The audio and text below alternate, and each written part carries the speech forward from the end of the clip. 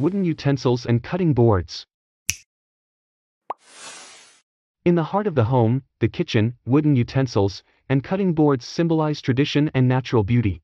Their warm tones and sturdy build make them indispensable allies in the art of cooking. Yet, the dishwasher, a titan of convenience, poses a threat to their longevity and grace. The scalding heat and fierce water jets designed to blast away food remnants can be too harsh for the delicate fibers of wood. Exposure to such conditions can lead to a sad fate for your woodenware. Spoons that once stirred lovingly can become twisted and bent, and cutting boards that provided a firm base for slicing and dicing may develop deep cracks or, worse, split in two, becoming a canvas of ruin rather than culinary creation.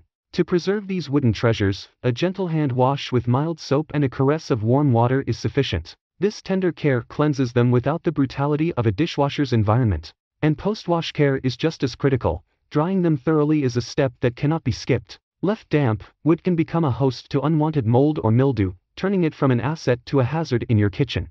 Taking the time to hand dry or air dry your wooden tools will ensure they remain safe, clean, and beautiful for countless future meals. Embrace this ritual, and your wooden utensils and cutting boards will serve you faithfully, meal after meal. What is the main reason wooden utensils and cutting boards should not be put in the dishwasher? A. The dishwasher can cause them to lose their color.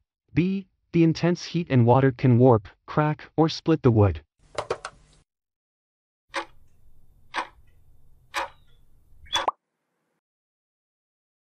What is the recommended method for cleaning wooden utensils and cutting boards? A. Gentle hand wash with mild soap and warm water. B. Soaking in hot water and bleach.